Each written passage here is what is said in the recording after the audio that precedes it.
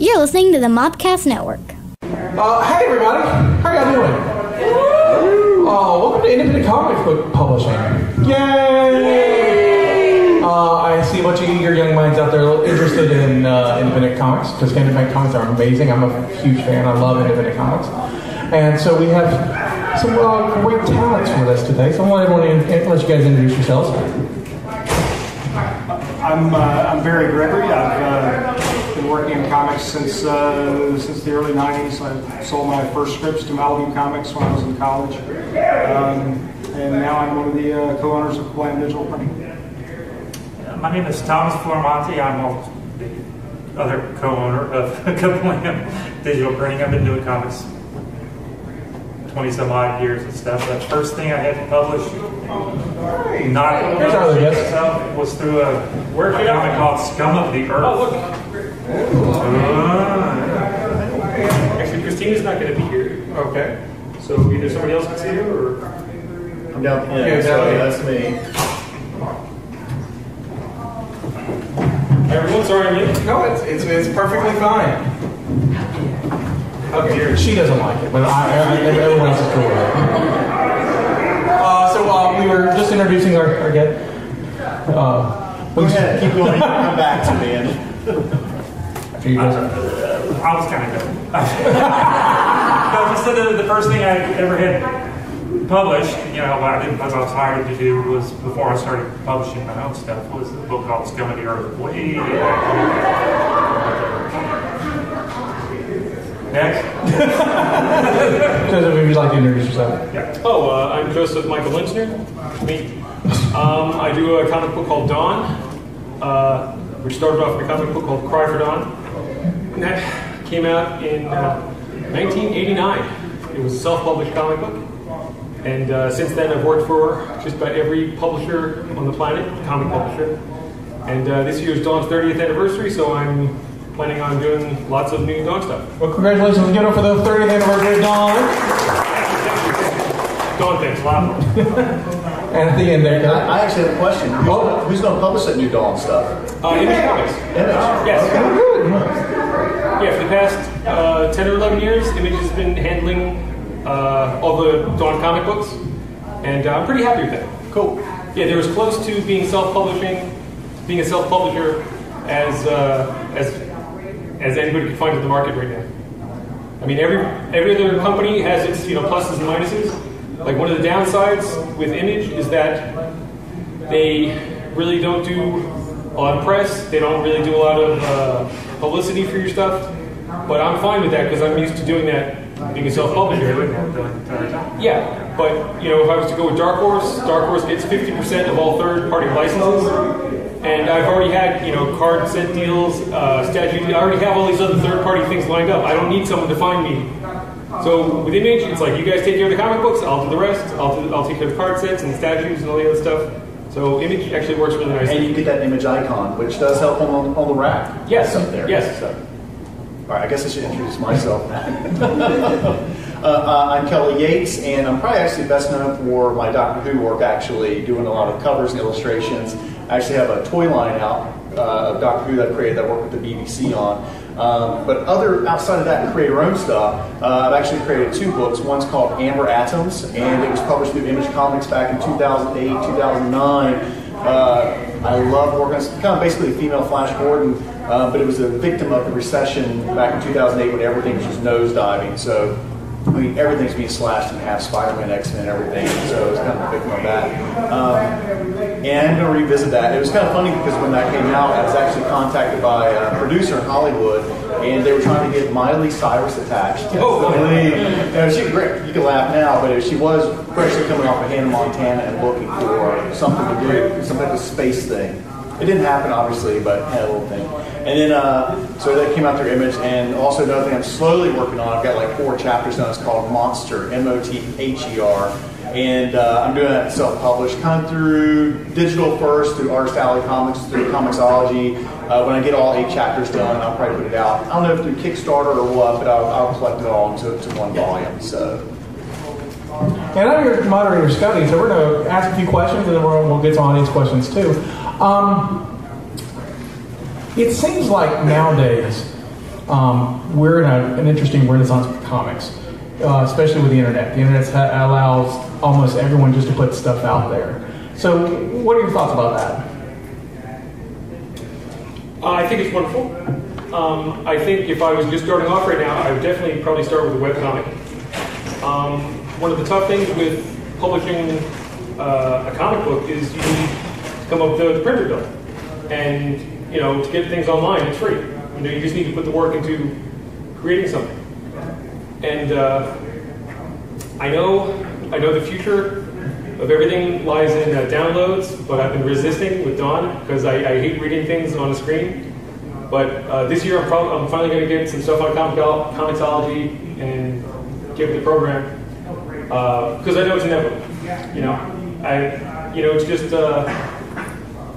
It's just the next evolutionary step. You can't fight it. And that's true. I mean, Comixology has been around for anyone not familiar with Comixology. It's a website where you're allowed to download comics. It's wonderful.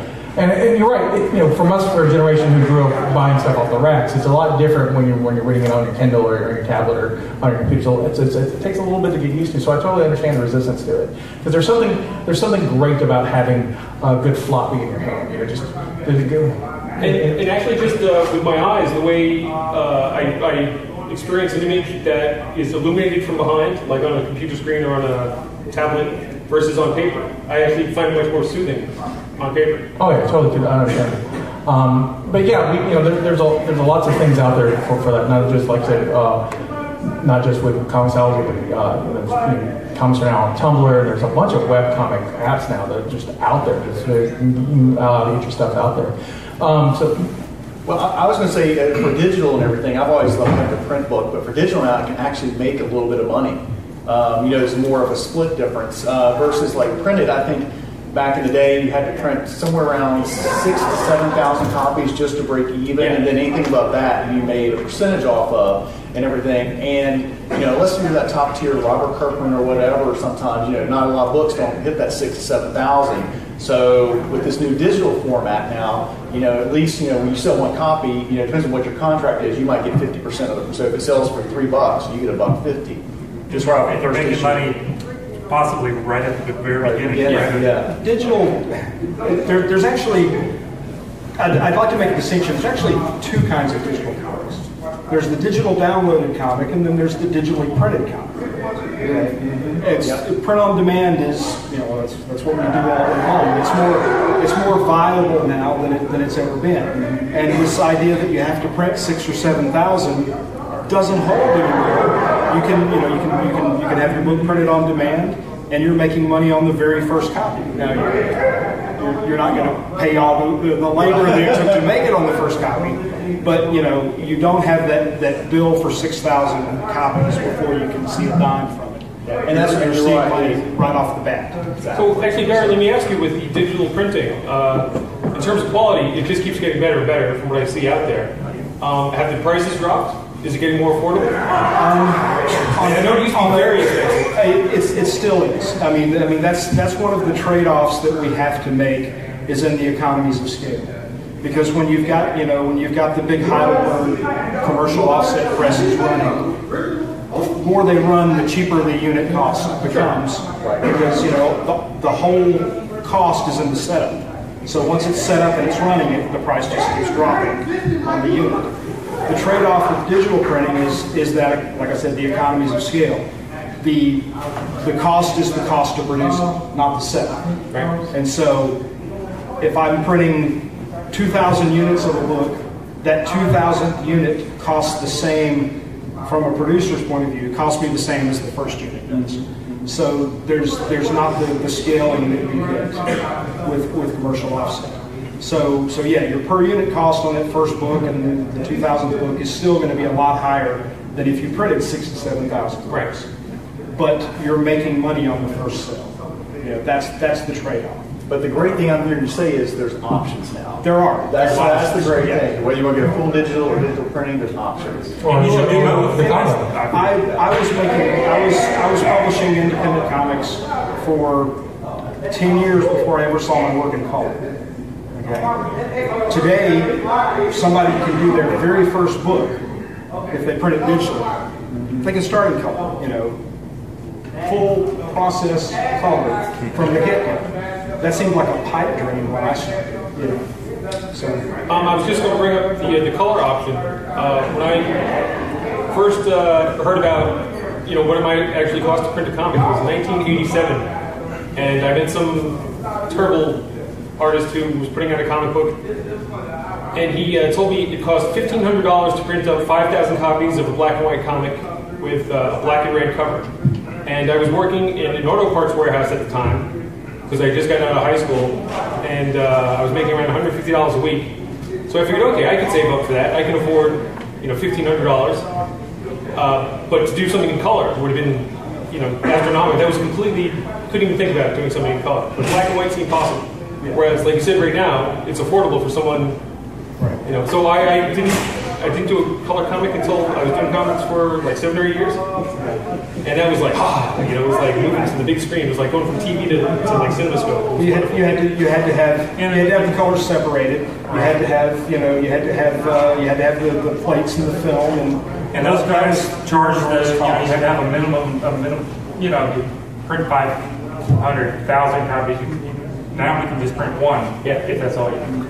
Yeah, so there's really, and then the turnaround time is a lot quicker now than doing it the other way, where you got weeks and weeks and weeks before you get the first thing. Now, you know, if things go properly, you turn a book around in a couple of days. You don't have to wait so long.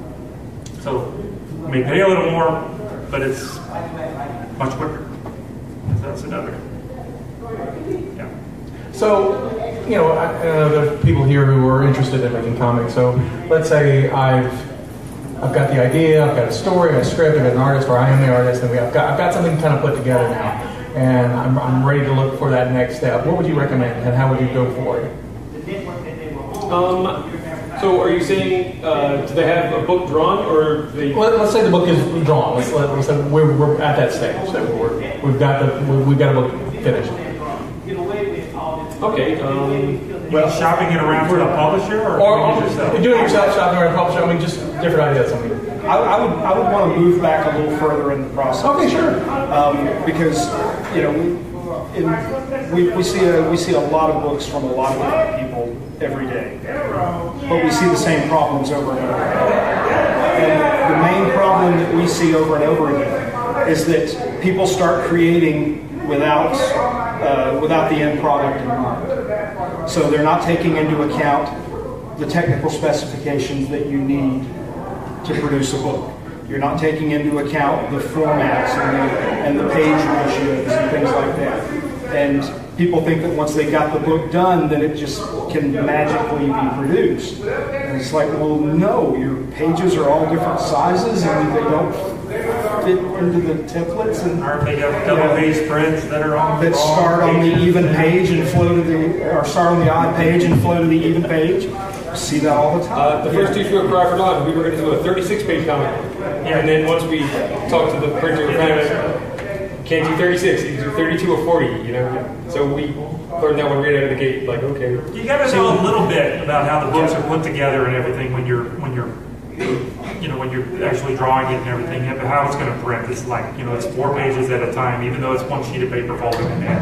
You still can't just have 3 pages and say, I want a 3-page book. It's like, no, there's a 4th page on that back side. You got to have something. No, I only want 3. My book is 21 pages. No, your book is 24 pages. No, it's not. It's 21. You know, Gonna come up with 3 more pages. You gotta go 22, 23, and 24 exist whether you want them or Yeah, not. you can leave them blank if you want, but you're still part of the those are the things that I wish people in the very early stages of collaborating on a comic would take into account.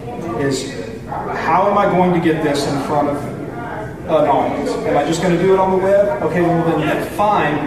You don't have quite the considerations that you do if you're working for print. But if you're working for print, there's specific, you know. On the Kablam website, you have like an idiot's guide to how to do a comic. Like very basic. But very basic. You should though. You really should. We've got templates for several different formats, and we try to explain what a live area is, what a margin is. And do you talk about the page counts? Like you can't do a 21-page comic? Yeah, we talk about page counts, those kinds of things. Now, but most people, by the time most people get to that, they've already started producing. Right.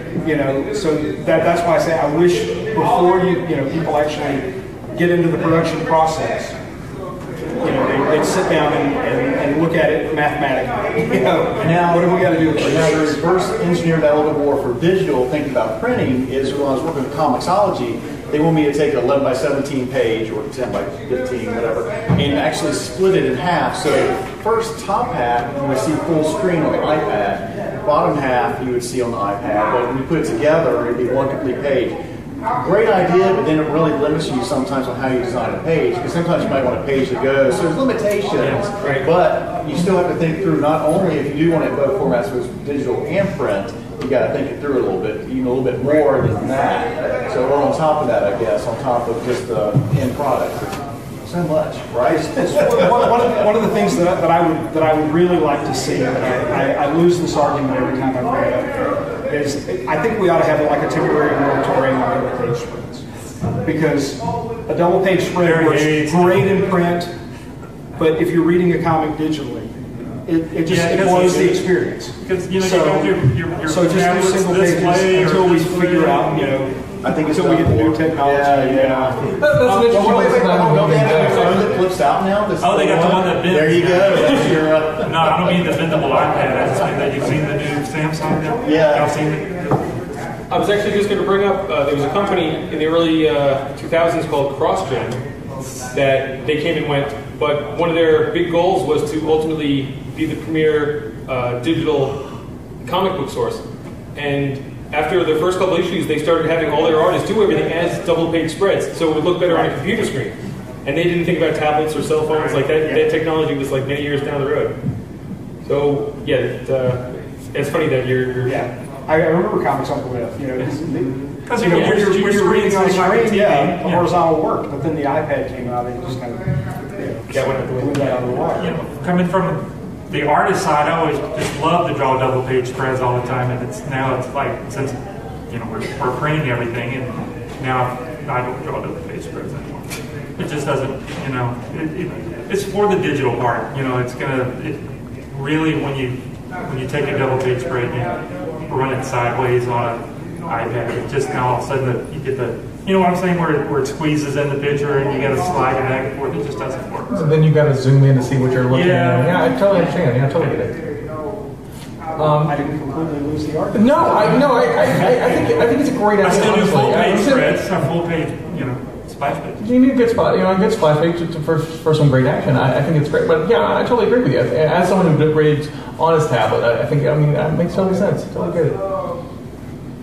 Yeah. So moving on a little bit before we open up the audience, I'm really curious about you two and how you started Kablam and how did that kind of what decided you let's move to this direction. Why we started to print? Why did we start Kablam? Because we were getting books printed elsewhere and they weren't coming through with what our orders, basically. We had another printer that we were using to do small runs like what we needed for shows and stuff like this.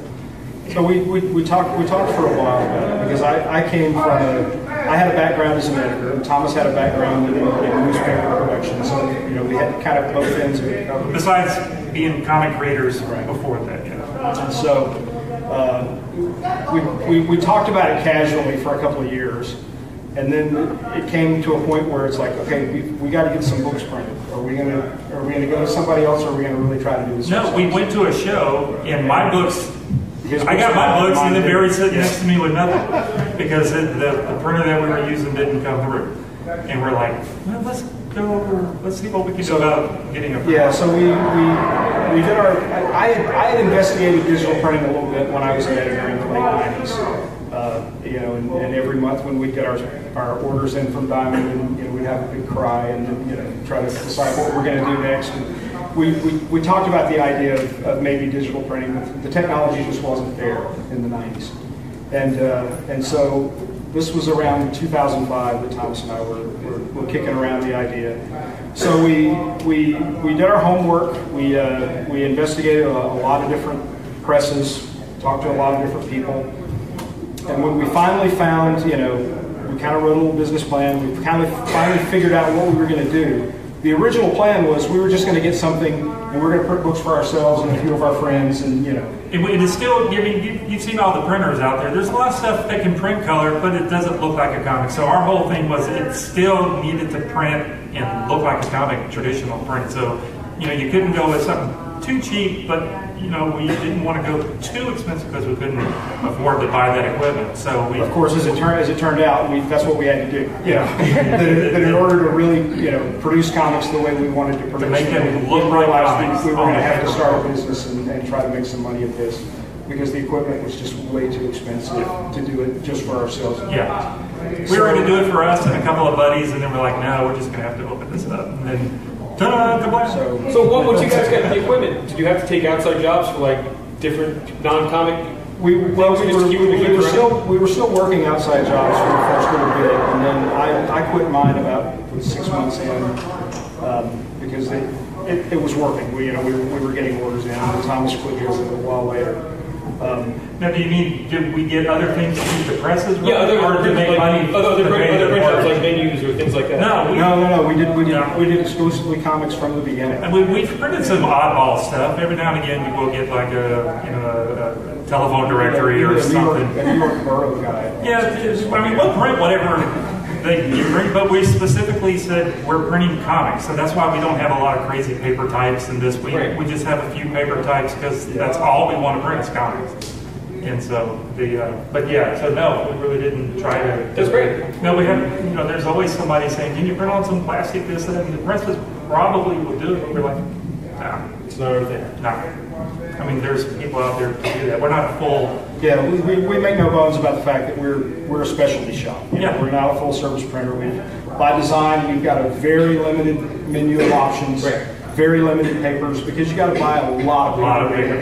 Yeah, because we're trying to keep the prices down as much as we can. So it's like Gary saying, to get the papers to do all this other crazy stuff, you just have to buy so much of it to keep the prices down. So that we just don't do it. Right. Actually, that's actually some wonderful information there. Let's open up to those audience questions while we have some few minutes left. Don't be shy. Raise your hand. Raise your hand, or just call it out. There we go. You said raise your hand. I'm still trying to think of an actual question. That's the problem. It's like there's things I want to ask because I really want to do this. I have ideas. How do you are you a writer or artist? Or artist? I love the comic book style, but I've never been able to find a writer to really I have these ideas. I need someone to help me flesh it out. I've never been able to find that match. Good question. So that's a good question. So, I mean, how do you match make in this business? I mean, there are people like him who are people like me. I'm a writer looking for artists. These are there you go. Y'all are done. There's the book. There we go.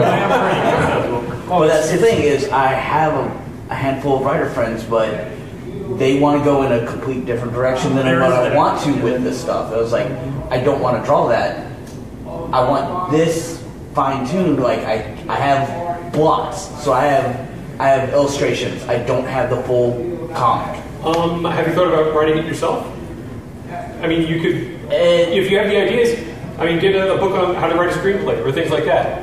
There's certain ways you can learn the craft. I've been working on that. I don't know why I can't write, but it takes me at least a week to write 500 words. Okay. That's okay. It kills me. So one thing that I did was I was actually trying to get artists. I wanted to be an artist. I was submitting to DC and Marvel and everything. I just was never quite getting. I get a little short story here and there, but nothing was really gelling. So that's why I decided to kind of do my own book, the Amber Adams thing. And I'm not a writer, and it probably shows. But I think I did a decent job. I learned a lot, and that's just like anything, trial and error. You got to learn how to do it. Yeah.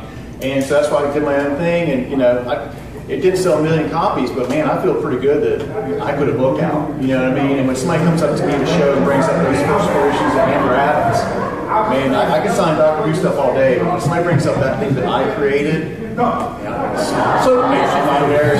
what was one of those things that you learned in trial and error on the way? Something that surprised you, or something that kind of you didn't know, just kind of popped out? I found that I could kind of continue writing, you know what I mean? And it's just, I wasn't trying to write in a certain style, but I found myself writing very fast pace in the sense of trying to write cliffhangers. So I was doing more smaller chapters and everything. So just my natural, I guess that my natural style would be a little bit quicker storytelling than cliffhanger. And that was kind of what I was doing. And just, I didn't know I had it in me, but I feel like, not that I would want to pursue a full-time writing career, I think I could do it. I think I could, once your own creation, you just feel a little bit more empowered by it, I guess. So what's the process to do a Kickstarter? That's another panel. There's a whole thing on that. I've done 3 now, I think. Or 4. The first failed spectacularly, but I've funded the subsequent ones.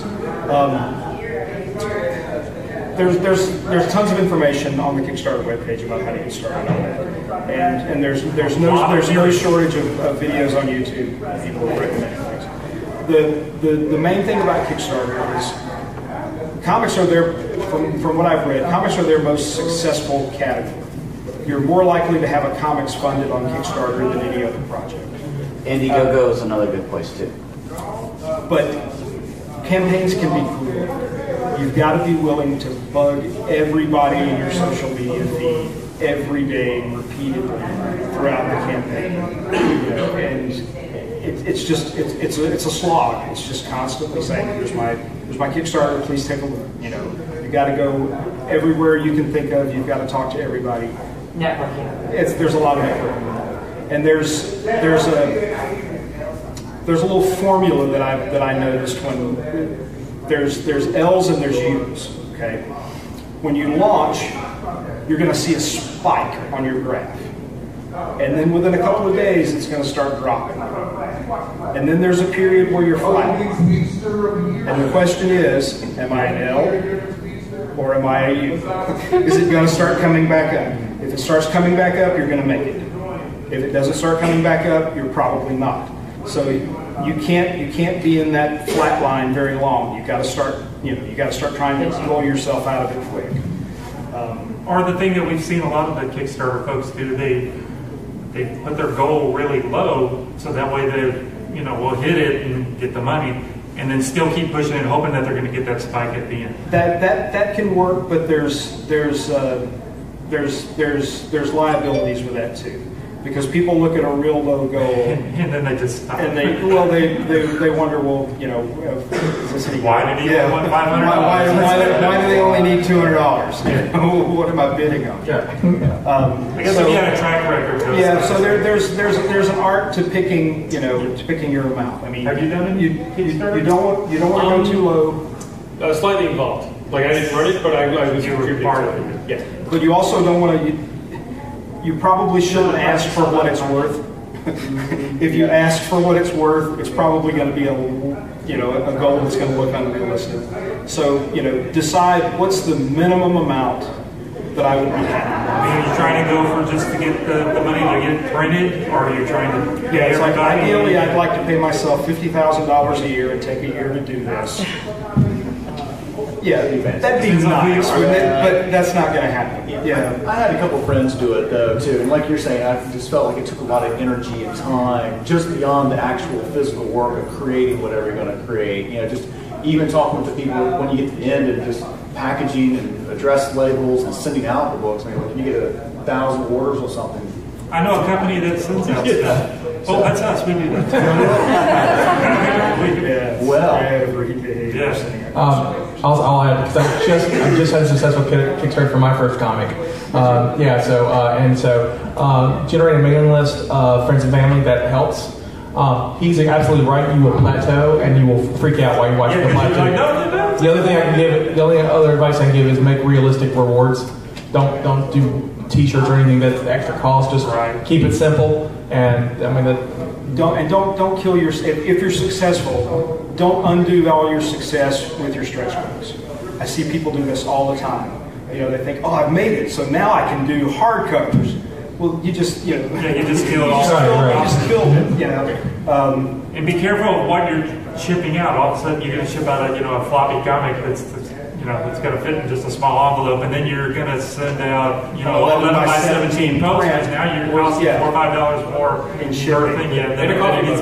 Which now you've got to have, either a big box or separate packages with tons of padding. So be careful what you're shipping out. Think about, everything that's going to fit. If it's a floppy comic, what I'm talking about, just a regular standard comic. Just think of whatever your things that you're going to add to it can fit in that package. If it's, you want to do prints, that's fine. Stickers, things that will just still do a backing board size print. Right.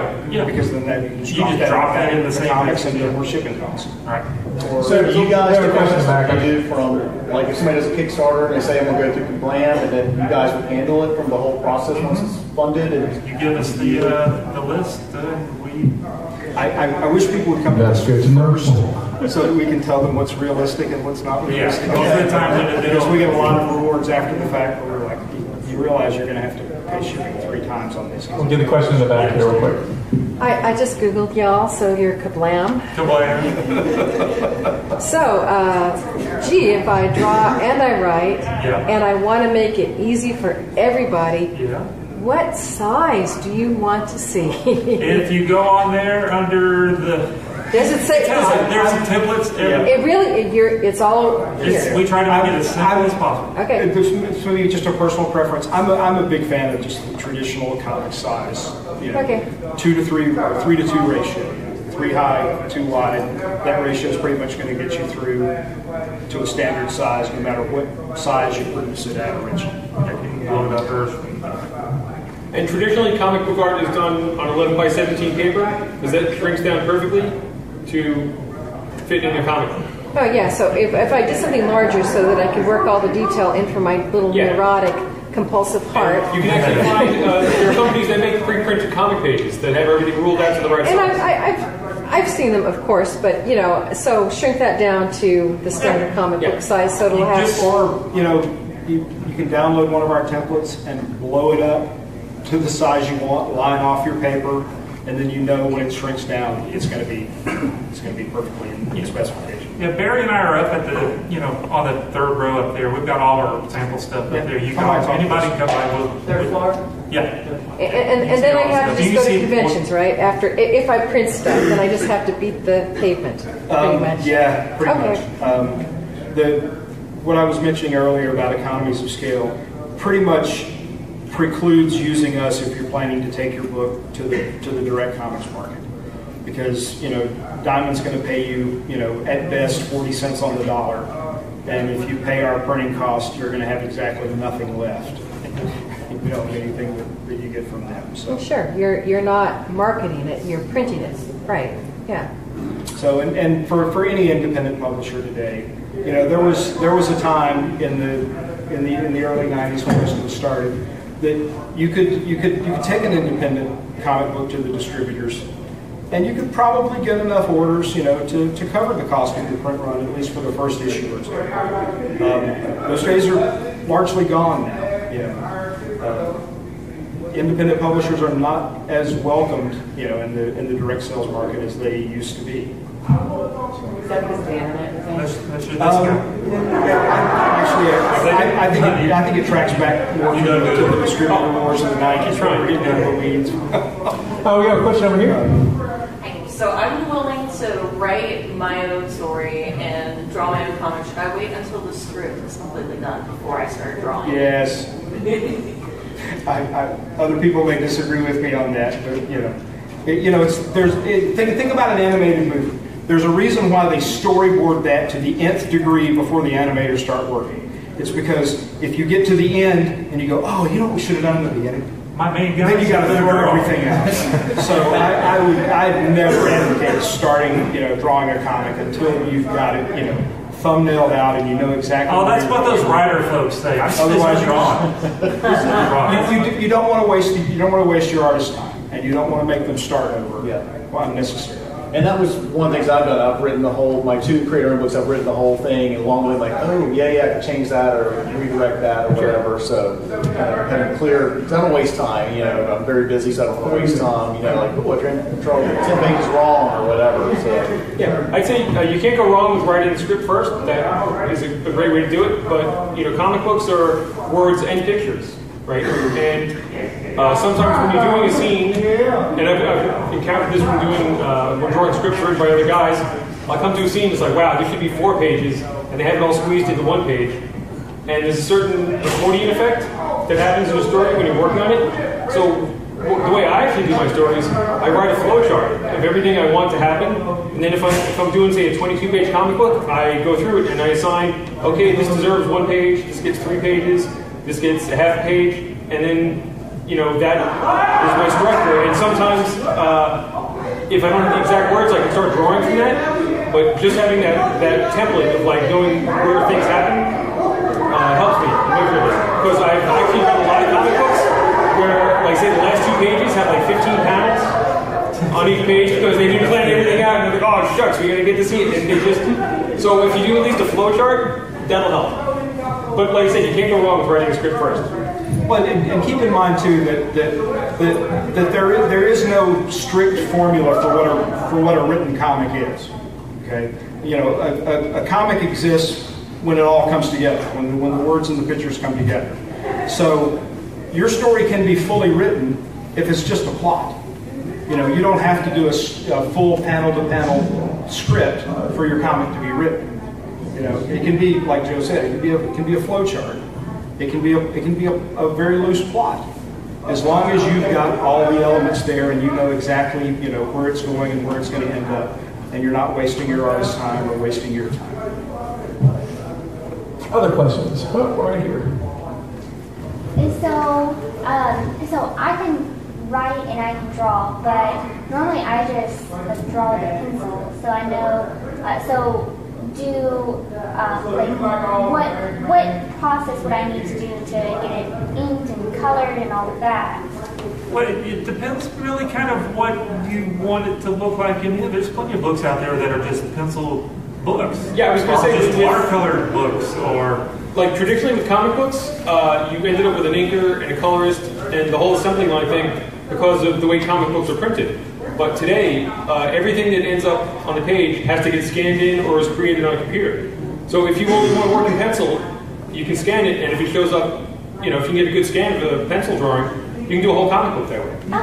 It depends on what you wanted what you wanted to produce in the end.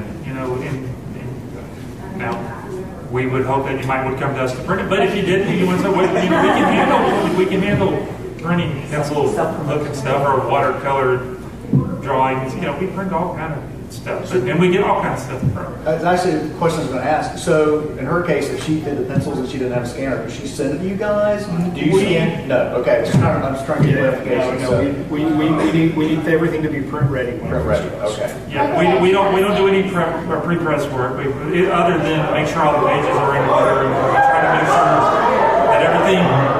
Because we don't know what your story is about. We're going to run a pre-flight on it to make sure that you've got bleeds and margins where they're supposed to be, and we'll let you know if that's not the case, and we won't knowingly print it if it's not going to work. And how do I know that you can't spell and you're just trying to be funny with the words and stuff? So we're not the editor. Are you ever tempted to say, hey, this is spelled really awfully? I did that a couple of times when we first started, and I learned not to do that ever again. So if we see something that we go, this is something that's odd, and we'll order Jennifer as Chief. She might tell me she's very.